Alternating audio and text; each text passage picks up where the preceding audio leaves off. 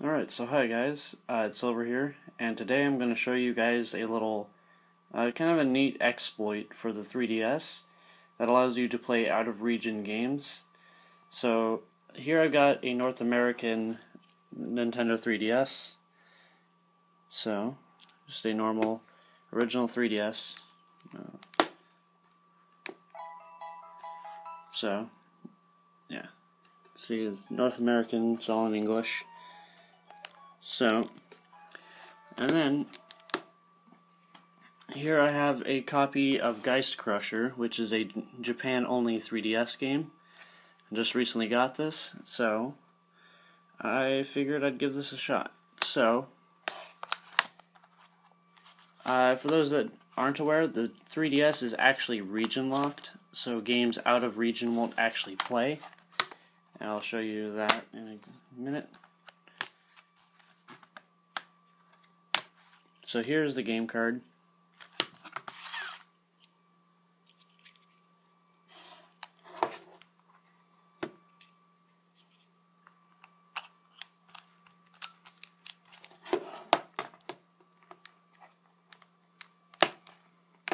Now if I open my 3DS, here at the bottom where the game would normally be, there isn't anything there. And that's kind of how the system kind of locks you out. It tries to stop the 3DS from loading any game that's not for the region. But using an exploit designed by, I can't remember his name, but I can force my 3DS into launching the game. And it's actually as simple as going to the download play channel. So I'll launch that. Now that's open, I'm going to hit the home button.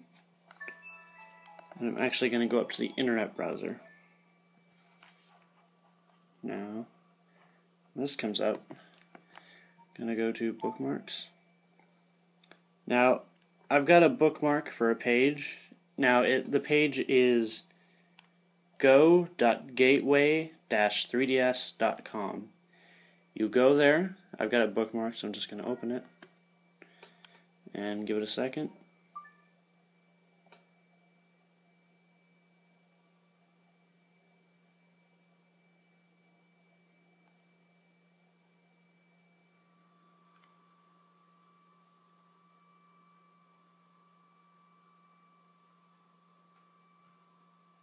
And there we go.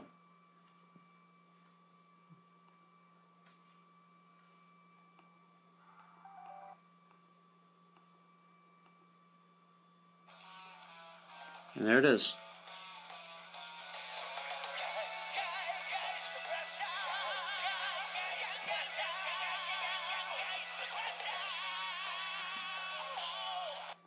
So there it is. Gaist Crusher, a Japan-only game running on my North American 3DS. Now, the exploit is called Region 3, and all you need to do for this is to download a file and place it on your 3DS's SD card. Now, one thing you'll need to be careful about is do not, if the game supports online, do not connect to their online services using a Japanese game or an out-of-region game, because then Nintendo will catch on that you're playing an out-of-region game online, and your Nintendo ID will most likely get banned. So refrain from doing that. There will be a link in the description below if you want to go download the file, but this only works for actual retail games. So you need a physical game. You can't run a ROM using this. It has to be a physical cartridge. So you need to actually buy your imports. You can't pirate anything. It won't play any ROMs. It won't trick your system into loading any game off the SD card or anything. It just is designed to forcibly launch a game that's plugged in to the card slot, no matter what it is. So I hope this was a little interesting for you guys. I'm just going to show you that it works real quick.